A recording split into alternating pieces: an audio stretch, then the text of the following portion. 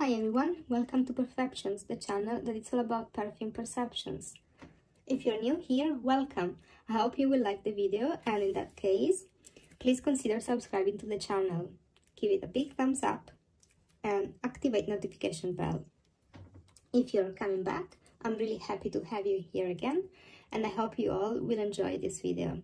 Today I'm going to talk about the latest flanker of the Dolce line by Dolce Gabbana.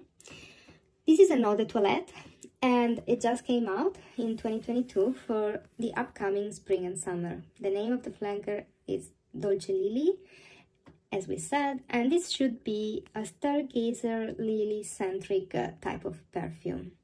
I'll tell you right off the bat, it's not. It's a beautiful fruity perfume, in my opinion. Let me read you first the notes as of Fragrantica. So the notes are passion fruit, bergamot and lemon, 100% so. You totally smell all of them in the opening. None of them is missing, all of them are there. And the passion fruit is the star of the show. Then in the middle you should have lily and rose.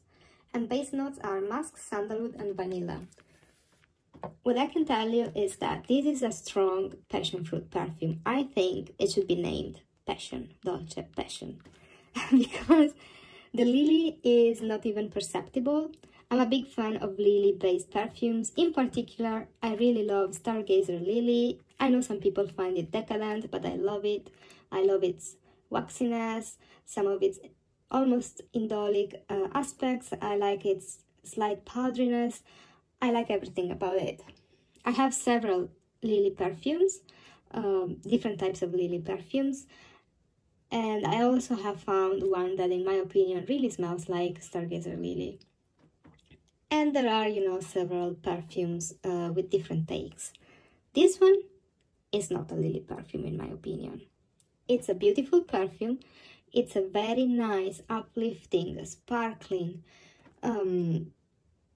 happy, cheerful perfume for spring and summer, around the note of passion fruit. So if you love passion fruit, if you're looking for almost the perfect passion fruit scent, there you go. You have it. It's here. It's Dolce Lily. So yeah, this should have been named Dolce Passion. I will tell you even more. I do have, because I like it, another passion fruit perfume, which is this one by the Merchant of Venice. So this perfume is a passion fruit perfume, right? I can tell you, this is more floral than Dolce Lily. This has less prominent of a passion fruit note than Dolce Lily. So, if I were to tell you what's the best passion fruit perfume between these two, I would say Dolce Lily. I mean, it's almost unbelievable, but this is a passion fruit perfume, don't get me wrong, okay? But it has a stronger, somehow a more prominent floral background. And by the way, this is unisex. And also this one is, in my opinion, because how could passion fruit have a gender? Anyway. And this is also a passion fruit perfume where passion fruit is way more prominent in comparison to the florals. I don't detect any florals per se.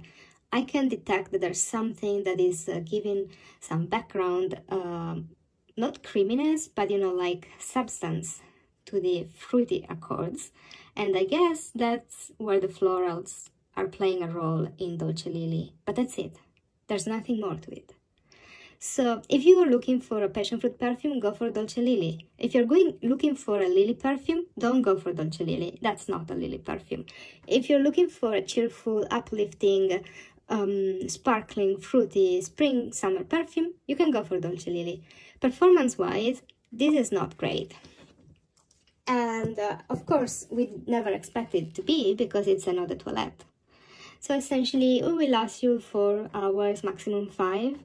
And for all of the time, it will mostly smell as passion fruit.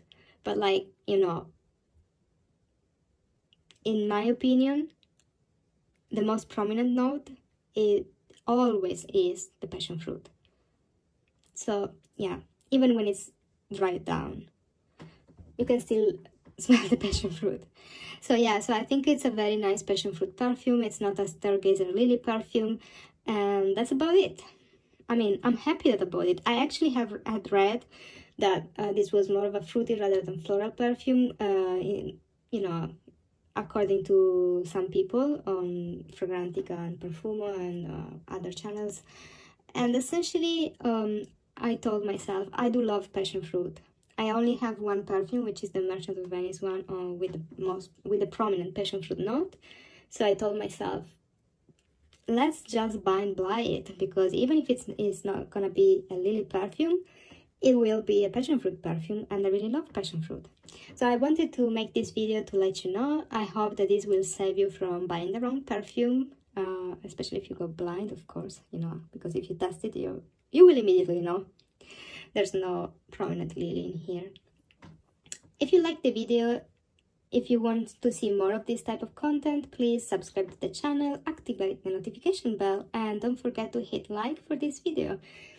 I hope to see you again in my next videos. Have a good one. Bye!